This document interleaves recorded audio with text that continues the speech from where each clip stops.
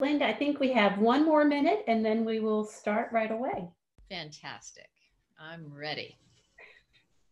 You are always ready. Oh, not always.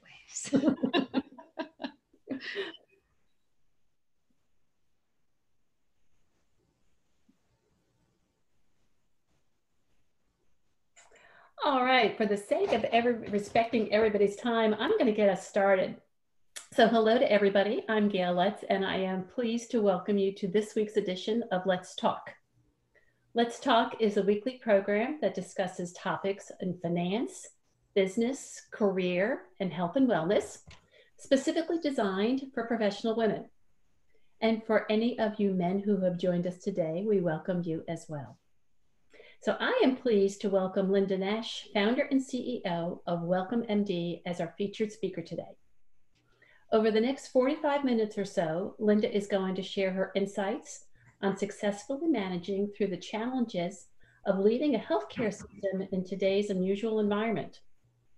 Welcome MD is the fourth company that Linda has founded, and I think you're going to find her background and her insights helpful and inspirational. If you'd like to ask a question, please use the Q&A symbol on the bottom of your screen. So let's begin. Linda, you are frequently described as a serial entrepreneur. I believe you began your career in education. So can you talk about your career journey? Sure.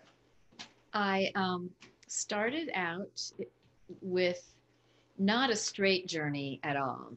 Many, many twists and turns. This was not a focused, this is where I'm going to be at this stage of my life at all. So it wasn't planned, but I started as a journalist, then I became a teacher, and then the entrepreneurial gene really kicked in. I'm from a family business. It's called Track and Field News. It's still around today, believe it or not. And we were taking a lot of people to the Olympic Games until that got postponed due to COVID.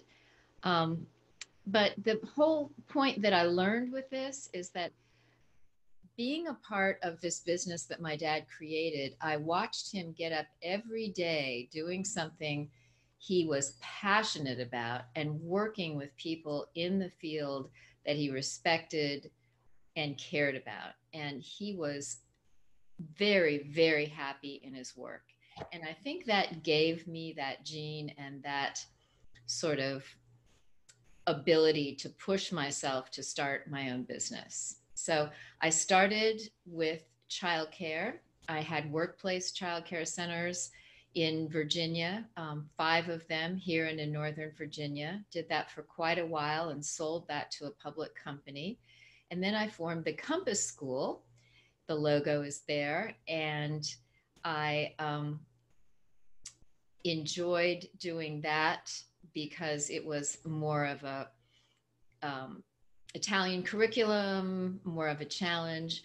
I sold that, my portion of that, and then I wanted a real demographic shift. So I was looking around for the next thing to do, was very briefly thrown from a horse at a camp where my children were, ended up in the hospital, couldn't reach my doctor.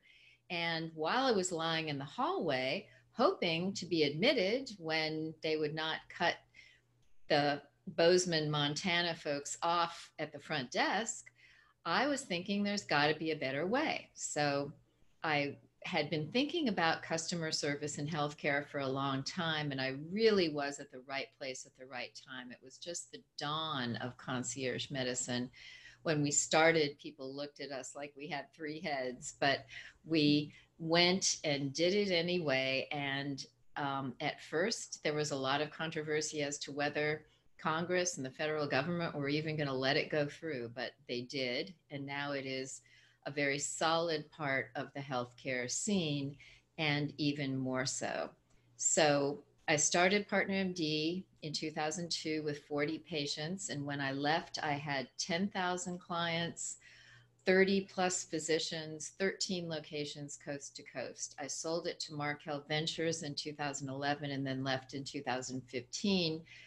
Not because Markel isn't a fantastic company and they're doing a wonderful job with Partner MD, but I really wanted to do my own thing and start another company one more time. So I had learned a lot and thought a lot about concierge, which is my real passion, this kind of healthcare. And so I wanted to start Welcome, and that's where I am now.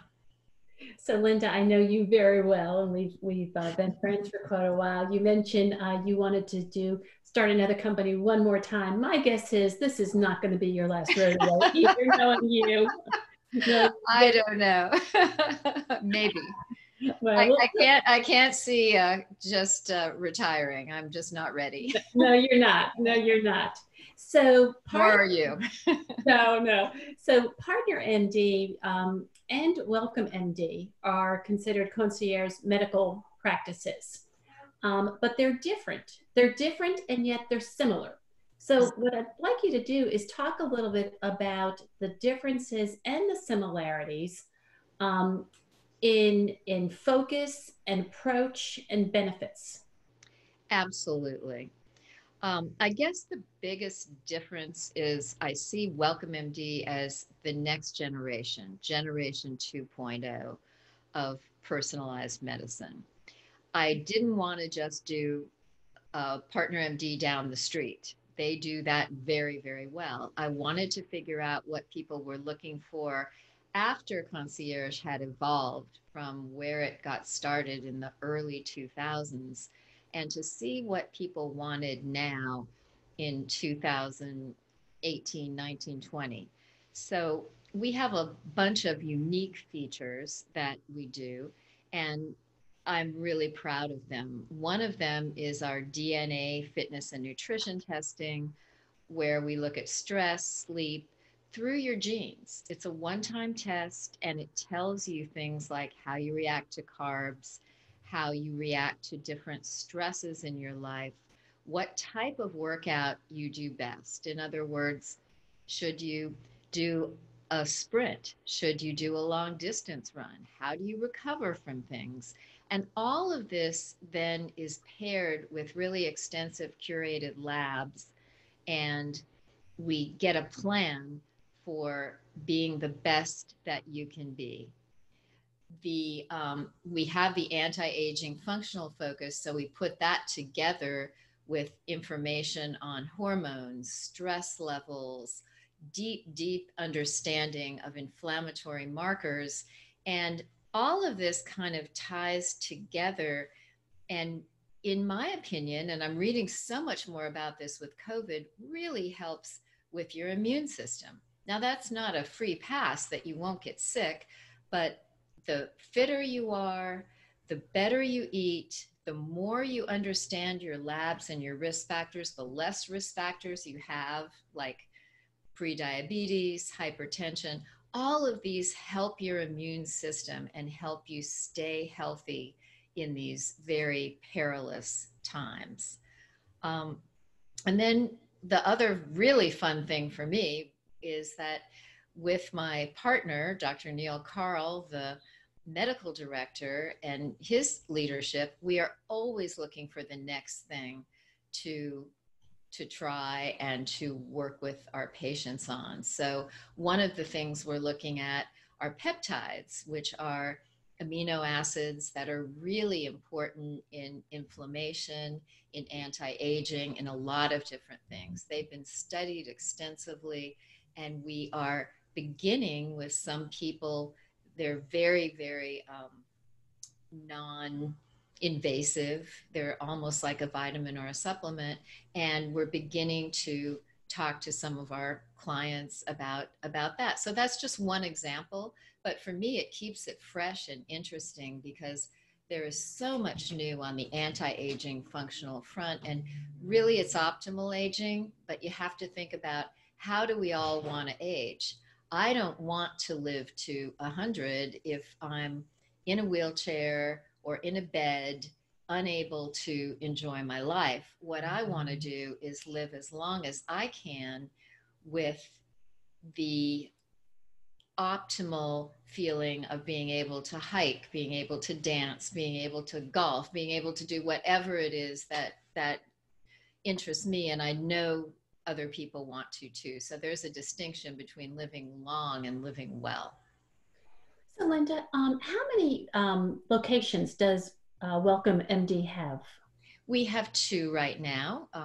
We have three physicians in Richmond in the West End, and then we have a new office we opened in October in Charlotte, and Okay. we're hoping to add another physician there soon. And it's been going extremely well. Charlotte is a dynamic market, and I'm really excited to be there. And I was traveling there quite often, getting to know it until all of this happened. And I will be back as soon as I can. So, Linda, if I understand the model for Welcome MD completely or correctly, so you do the DNA testing, Mm-hmm. and it kind of gives the physician a blueprint on how to optimize your health Right. based on a variety of factors. Um, what kind of follow-up is done? How often is it done? And do you partner ever with fitness centers and trainers? And how do you Yes. tie all that together? That's a great question. We look at this and we set a goal driven by the doctor, but we also have participants in that. We have a functional nutritionist that looks at the labs in terms of diet and recommends goals. We have a physical therapist, exercise physiologist who helps talk about balance and the way that you move and gives you recommendations for both exercises and ways to avoid injuries. Because once we get stiff or imbalanced in a certain area, the older we get, the more we can be injury prone. So we put that all together. And then because our ratios are so different, normal concierge is 600 patients, which isn't that many, but it's really a lot when you're taking this kind of care of them. Ours is 300. So we have, it's like a classroom with 15 students versus 30 students. I guess I'm going back to the teacher in me. It's difficult to be as focused and effective when you have double the number of folks. So we build in quarterly follow-ups. We build in lab reviews where we can work on certain things. And the doctors have the time to give that kind of focus to the patients. And it really is a lesson I learned between companies, that people seem to want the smaller practices. One of my offices, I think, had a dozen physicians. That's a lot. We're keeping this to 3 per office so that it feels more personal, so that everyone knows everyone when they come in, and we're keeping the ratio lower consciously. So, Linda, and I know we have a couple questions that we have given more preparation for, but listening to your stories, I do have a couple of questions that I hope you don't mind me interjecting or asking sporadically. Mm-hmm. Um, again, I've known you for a long time, and I know that you are such an advocate for professional women. Mm-hmm. And there's so much being written about disparities, health disparities for women in particular. Could you talk a little bit about Welcome MD and focus on women? That is a really interesting question. Women have a different, obviously, set of hormones, and one of the things that our doctors, with their anti-aging backgrounds, really understand our hormones. And so when important, when necessary, we look at that at a micro level to see about rhythms, stress levels, things about food that may pull us down, just the different things that women deal with. And we look a lot at sleep and stress. One of the first things our doctors ask is, how are you sleeping? And I know everyone has trouble sleeping, I think, especially during COVID, but it's been shown that women tend to have more trouble sleeping, partly from hormones, partly from all the different things that pull us as business people and mothers and wives and community members. So we really try to focus on those things, and also the mental health aspect of it, and how happy are people and how balanced do they feel, and if they're struggling with that, what can we recommend? Because it's not just about the labs and the physical. Thank you. Thank you. So, what did you learn from Partner MD that you've brought over to Welcome MD? Well, one of the things I mentioned was the lower ratios, and Mhm. that was really, really helpful. I wanted to pull physicians that have a little different orientation. The doctors at Partner are superb, absolutely amazing physicians. But what I wanted was someone who maybe had a little bit more background in some other areas, so we could give an even more holistic way of looking at things. Our third physician in Richmond has medical acupuncture knowledge. He has a sort of mind, body, spirit background. There's a lot of different things I'm looking for so that we can pull in even more expertise. And then the third thing, and this is really interesting to me, Partner MD, all the physicians are employed physicians. This time around, I wanted our physicians to have equity in the company.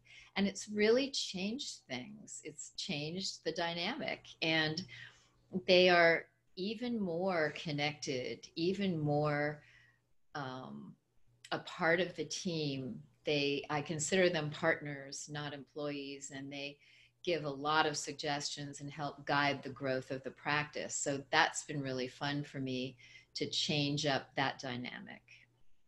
That's interesting. Are there other concierge practices outside of this market do that? Is this a novel idea? They're all different. The biggest one in the country is called MDVIP, and it's like a franchise. A physician buys it, gets the training, and then converts his patients and can do really, really well. The problem with it is that if you don't convert enough patients out of the gate, MDVIP is not known for helping you continue to get patients. Whereas what we do is we constantly market. We do monthly events. We pull in speakers, doctors from different expertise. We get our physicians out as thought leaders. And so we're constantly attracting people who are seeking this type of holistic care versus getting the group right at first and then that's it. So Right. we are able to grow in a way that other folks in the industry aren't. That's really kind of our secret sauce, I think. Oh, fabulous. So, if we can switch the topic a little bit, yeah, there's so much information out and so much differing information out on COVID every single day. Mm-hmm. Yeah, I've gotten into the practice at noontime. I'll turn on the TV and listen to the most recent update. And it's amazing how different it is from day to day and where people are going with all of this. So what I'm interested in is how has COVID-19 impacted your business, your clients, and your employees? And what are you seeing? What is today's news? Oh my gosh. I guess the biggest thing is that it's really impacting everything all the time. I've I've never seen anything like it in real time. It's not that the slide says, and I wrote the slide, it changed everything overnight. It changes everything hour by hour, half Yeah, hour by half hour. And us being right on the front lines of it, we're seeing all kinds of different things. So, in terms of how it's impacted the business, obviously, maybe not obviously, but our revenues are down in terms of insurance because people are not as comfortable coming in.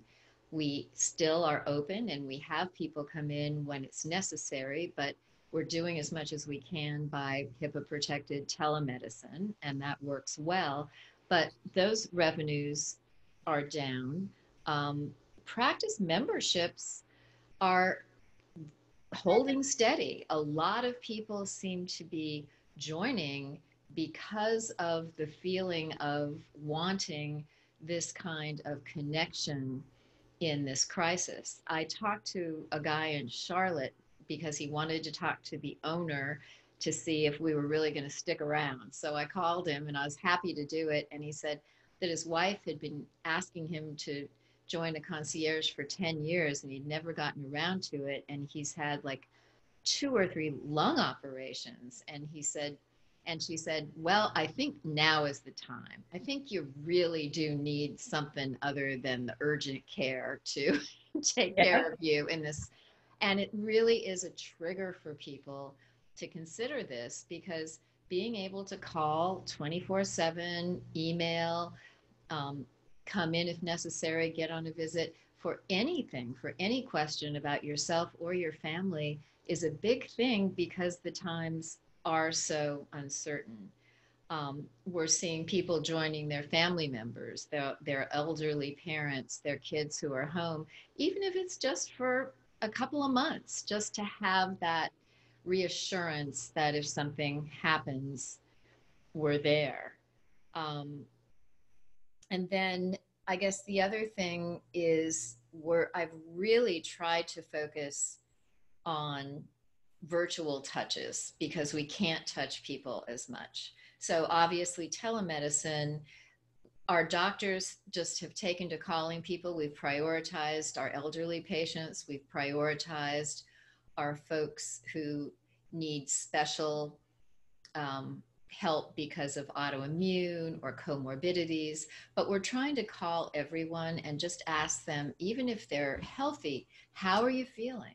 Are you having any issues getting things? How is this? How is your stress level? What can we do? Do you want to come by and pick up supplements? We'll bring them out to the curb for you that may help with anxiety or whatever. So we're trying really, really hard to touch people. Each of our doctors, in their own words, wrote a really heartfelt letter to their patients. And a couple of them almost made me cry. They were just so beautiful in how they wanted to say from their heart how much they want to be there for the patients. And that really meant a lot to me. So we're doing a lot of that. The other things, and we're getting so many questions all the time. It's absolutely crazy. But the other touch point that I want people to know in terms of business is I've tried to really focus on listening to the staff and my coworkers. And so if I'm on the phone and someone's voice is really tight, or I ask them how they're doing and they're like, oh, okay, kind of thing, I'll follow up on it. I'll ask. And I'm trying to really be sensitive to all those cues that you don't get when you get the cues when you're in a meeting, when you can look at people, when you can see how engaged they are. But if it's a phone or even a Zoom, it's harder. And so I'm really trying to do that, probe and then reassure. Tell them that this will be over. We will get through this. We'll get through it together. We're just as strong as everyone in our company. And I think not being just focused on the business, but being more focused on that soft side is really helpful to people, because even if they don't show it, everyone is under tremendous stress. We're all good at keeping our game face on, but this is uncharted territory. There's no doubt about it. And then in terms of our more concrete response, we were among the first in Richmond to have the testing. We turn the testing around 90+% of the time in 24 hours. And now we have antibody tests. And there's controversy about how effective. The FDA is studying it now, but we have the tools. And if someone is identified, and we've had a couple patients identify positive, a few, then we can get them back and see when they have the antibodies. So then they can start being in the world again. And the other focus is keeping patients out of the hospital, because if possible, you do not want to go to the ER right now unless you really need it. So one small anecdote, we had a patient last week with a really bad dog bite, and she called up and said, I'm going to go to the emergency room. And our doc said, no, wait a minute. Come in here, we'll treat it, we'll disinfect it. And then we spent couple of hours calling around to people with specialties in this area, finding out what the person needed based on the history to make sure that that was taken care of without going to the emergency room. So we are trying to keep people out of the hospitals as much as we can, which I feel is really a service to everybody, because the hospitals don't need the dog bites right now. I would agree 100%. So, Linda, I know that you're a big planner. You must how many iterations of contingency plans do you have set up at the moment? Well, my CFO is wonderful and he helps me with this, but we have a few. We have a few. We have the one we're under now, which is good, but then we have a next case and a next case. We could probably do more, but I think that would fry our brains. So I don't think we could do that. I would have Um, to agree. but yeah, it's really, really important. So you talked a little bit, and I'll come back to a follow up on you were talking about the high touch environment, both with your patients, your clients, as well as with your employees. How are your employees doing with all of this as the front line? I think they're doing remarkably well. We put something out on one of our communications, my wonderful practice manager's idea of having everyone with their masks and gloves and their kind of hazard suits out in front of the office, getting a picture. Um, but they really do take care of each other. After we had our first positive patient and we realized quite a bit of the office was exposed, we not me because I was working at home, but the people at the clinic were all tested. They all had a great attitude. Everyone tested negative, and they're constantly adding to the new things that we do in terms of screening people at the curb, in terms of asking questions before people come in, triaging, making sure that we're safe, but also giving people the touch they need, because it's always easy to say, oh no, we won't see you. We just have to make the best clinical decision and be there as much as possible for our patients. So, Linda, as a businesswoman in today's environment, what are the biggest challenges that you are personally facing? Well, I think the biggest one we kind of alluded to is the constant change and the constant stress. Um, Business is always change, business is always stress, but it's fun and dynamic. In this, it's kind of like one of those video games where asteroids are coming at you and you have to kind of duck from all the asteroids as you shift from one thing, then some meteor comes hurtling by at for another thing. So it's almost like, which is a terrible thing to me, I'm being very honest, it's almost like it's a survival of the fittest environment. And I'll give you an example that I think you know about when I start this. When all the SBA loans came out, the paycheck protection, we were the first to be on the website of our bank, to ask for conference calls, to say, help us, we have all the details, we got a team together, we worked day and night to put it in place. But sadly, our bank just couldn't really rise to the occasion. And through no fault of their own, it's all new to everybody. I'm not pointing any fingers here, but it became clear I have a pretty trusted person in the bank. And she basically said to me, if you can go to a different bank, you should, because I'm really afraid you're not going to get this. And you have too many people that depend on you. So I started networking. And one of the people I thought of was my friend Gail. And she was able to connect me with a bank that she sits on the board of. And they were incredible. And we were able to go ahead and successfully complete the documents and receive that loan. But the part that bothers me about it is that not everybody has a friend like Gail or other people that I called. Not so many people are this connected. And so, for example, my son in California started at the beginning. He has a nonprofit. He's with Bank of America. He didn't have a credit lending. he didn't get it this time around, and he's hanging on by a thread. And that's the hard part. That's why I'm saying it's so hard, but you have to think out of the box. You can't just follow sort of reassurances. You have to think, what if this doesn't happen? What can I do to position myself so that I really am doing the best for my company? In the middle of it, before I called Gail the night before, I was talking to my husband, and I actually started tearing up. And I just basically said, I'm trying so hard. My CFO and I, he's an investor as well, we are trying so hard to get this help, and I feel so ineffectual, and I'm not used to feeling ineffectual. I feel usually I have a plan, and I just was hitting my head against a wall, and I just felt kind of emotional about it. And sure enough, that kind of epiphany then allowed me to say, well, okay, going this route is not working. What do I need to do next to run parallel tracks to try to get something moving here? And that was a big aha for me, because again, you don't go to school for this. You just don't know how to do that. Yeah. So I get, go ahead.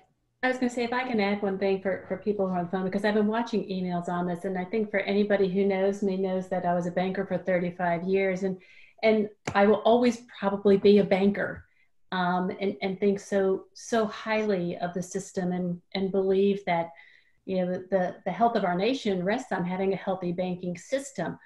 I've seen so many emails, or not emails, but posts on Facebook about people who are damning the banking system right now, for not being able to meet needs. And Linda, the way that you had just described that situation, and you were very, very gracious with the institution that you were with, where you were asking for help and weren't able to get it, understanding that this was a new program and there were lots of glitches. Yeah, tremendous. I'm just going to make an appeal to everybody on the phone. Don't give up on the banking system, and understand that not all banks are equal. And I'm very proud of the bank that I sit on the board of, and was very proud to learn that every one of our clients who had applied and met the requirements actually were funded, which is not the case in all cases. But it did differ from bank to bank. I will say that community banks were a little bit more nimble than the large institutions. But that's only because of the size, and trying to cram all that information down with the magnitude of volume that was coming from those large institutions.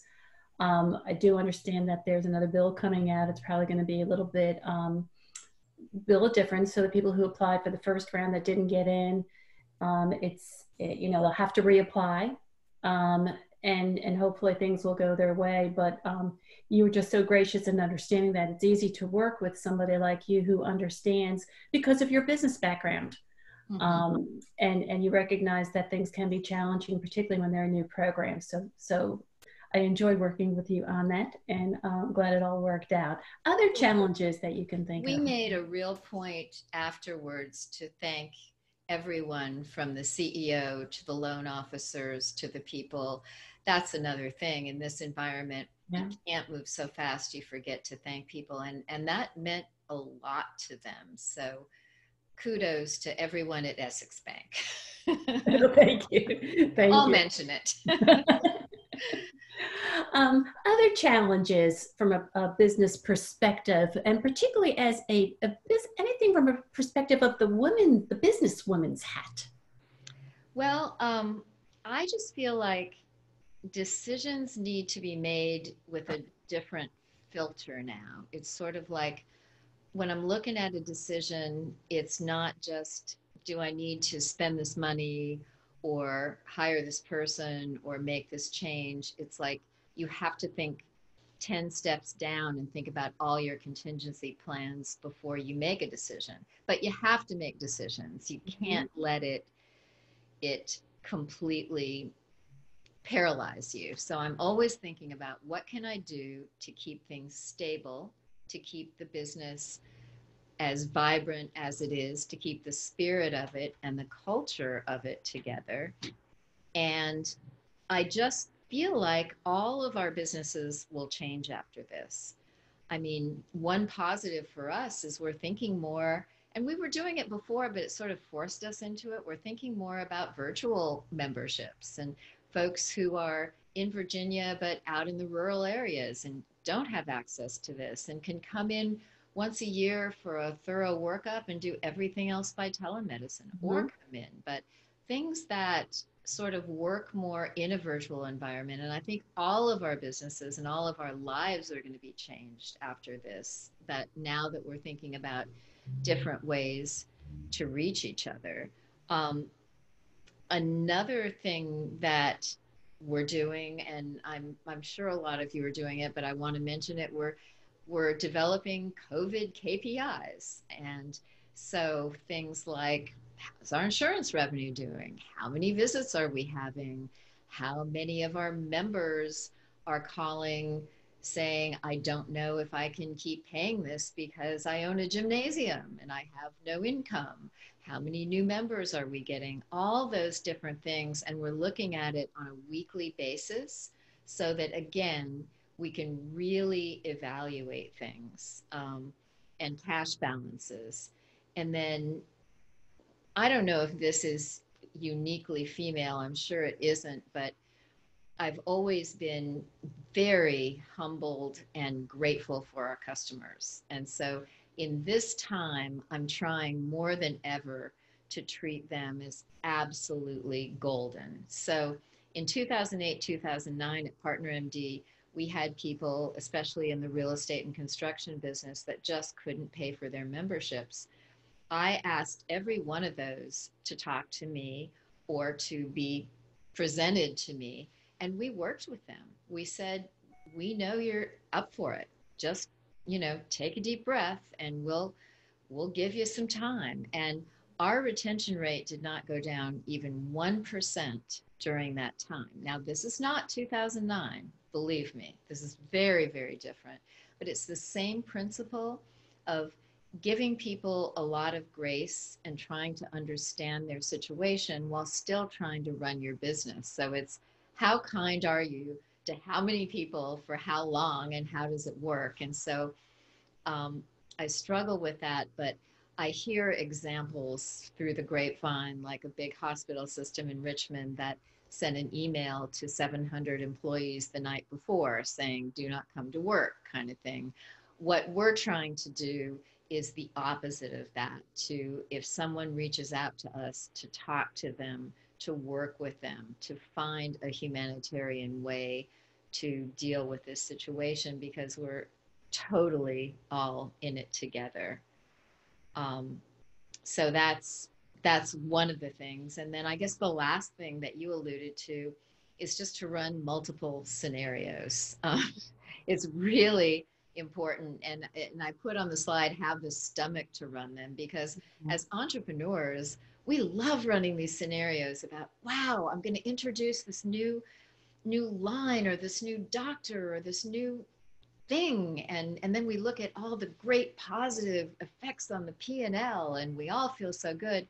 This is the opposite of that. This is what happens if we have multiple waves of this, and next winter and next fall we're shut down again, and how do we survive this, and how do we look at things? And that takes a discipline and really an iron constitution, because it is not easy. So I just really encourage people to do it, or to get a good consultant to help you do it. I mean, whatever it takes, but have somebody in there getting your head around multiple realities that could happen with this. Well, fabulous. So changing the topic just a little bit, Mm-hmm. um, women accounted for 60% of all job losses in the month of March. Mm-hmm. What advice do you have for professional women on how to survive these turbulent waters? Well, I've thought about this. That was a great question. And I've got a few things. excuse me. Um, One is you've got to be really nimble. So one example is my personal trainer, who I love and is very responsible for keeping me as fit as I am, whatever level that is. It's the best I can do. And most of her clients dried up during this time, but she has enough other things that she's willing to do that she is doing okay. So she knows people that do Airbnbs that aren't rented out. So she's helping refurnish them and mount things and clean them. She is doing people's books. She is helping with other things with clients that she can do virtually. I mean, she's not just sitting there going, oh no, I have no clients, I have nothing to do, how am I going to feed my family? She's really figuring it out. Right. I guess the next thing I thought of is that a lot of people aren't working as much. Some people aren't working at all, as you alluded to. And so my thought there is try to use the time. I do consulting on the side. I love it. And usually with women entrepreneurs, sometimes I invest in their companies. It's very exciting and fun for me to see these incredible businessmen and women out there who the younger generation starting things, and I try to help them figure it out. But I had one person approach me just last week who I've known for a couple of years, and she said, I am using this time to really reevaluate my goals, my business, the things that I want out of this, and I would love to start working with you. I've not had the time, but if you can spare the time, I really want to focus on this in this time. I want to use it to its maximum. So I thought that was pretty inspirational to think about doing that, because we are, all of us, no matter how much we feel like we're not, we're on a hamster wheel. I mean, we're always responding, reacting, meeting, going here, going there.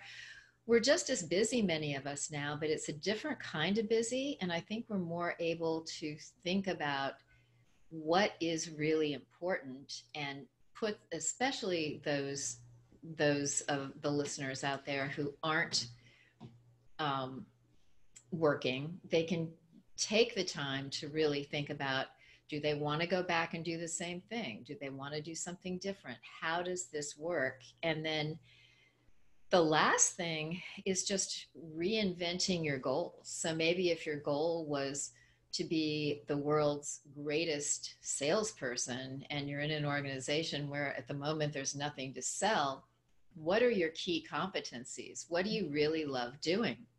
Is it really selling? Or is it maybe coaching or helping other people to achieve their potential? Or what are different things? Do a giant whiteboard in your house or your mind of what are other goals that you would like if this particular goal you've been charging after is not accessible anymore because of the economy or anymore for a while. I remember in 2008 and 9, there were articles about people at big corporations who were laid off and they started their own companies and they were happier than they'd ever been. And that's not everybody, but you can make this into a tragedy, which it is for many people. I'm not minimizing that. Or you can take what time you have and try to make the best out of the situation and position yourself to come out of this better than when you went in, which I know is tough, but But I think there's a great pieces of advice. So thank you very much. Linda, anything else that you'd like to share with the audience today? Any other words of wisdom on navigating today, or just some personal thoughts? I guess the only thing I just want to say is this is really hard. I mean, I'll be very honest. I read an article about people's dreams, and I have COVID dreams, just really strange, surreal ones. Some are funny, some are strange, but it's obviously in all our consciences. And there are things that we can all keep in touch by Zoom and have our Zoom games and our Zoom cocktails, but it's very different when you can't touch people and hug them and be with them. And I think it takes its toll, and we have to really realize how we're feeling and our stress levels so that we don't get depleted by this, because we have to save our energy for the long haul. This might be a long situation, and we've got to sort of do the marathon versus the sprint, back to the DNA, and try to get to the end in the best way we can. Well, thank you so much. If anyone has any questions, I'd love to have them. Let me see. Does anybody have any questions?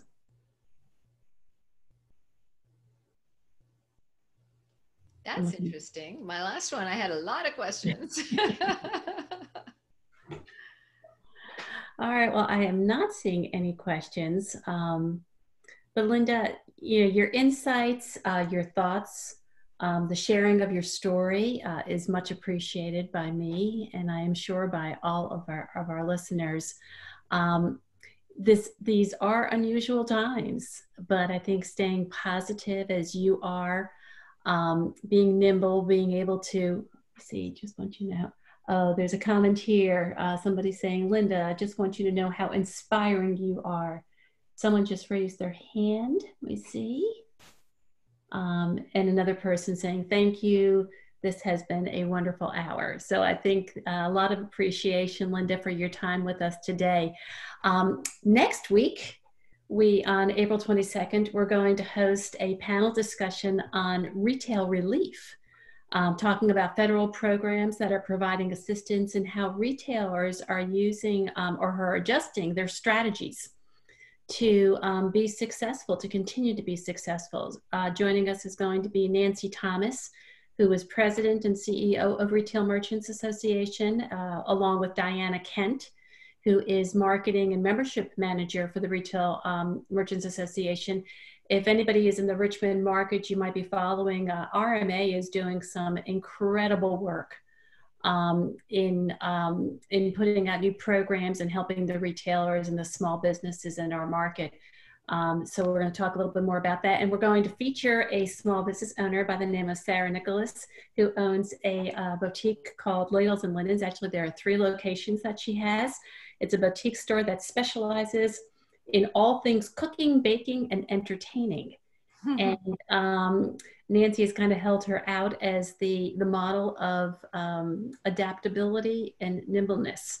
So I hope that you'll be joining us next week as well. To everybody on the phone, I want to say thank you to everybody. Can I interrupt? We did get a question. Is it okay? Answer? Sure. I'll read it. All right.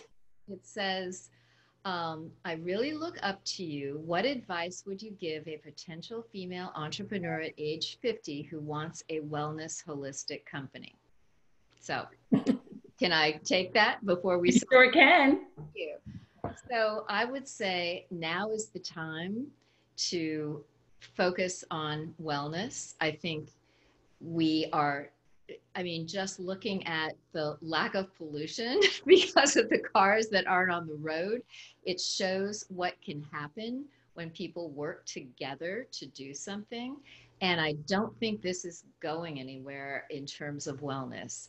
I think people need it, they want it, and you need a plan, you need a focus, and you need your own unique view of how you can contribute, because wellness is a word that is very broad and very kind of bandied about, but it's real if you can connect with people in a specific, focused way. And I applaud that, because what better way to feel good about what you're doing.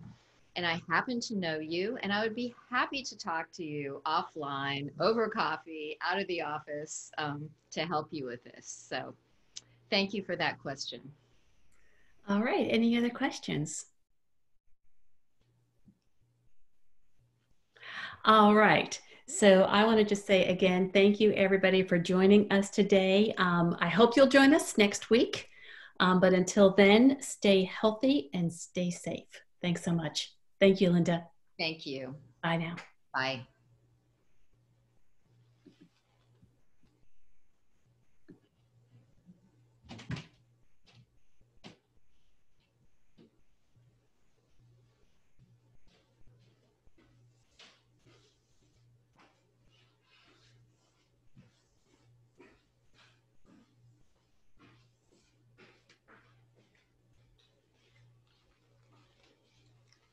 You're kind of exhausted?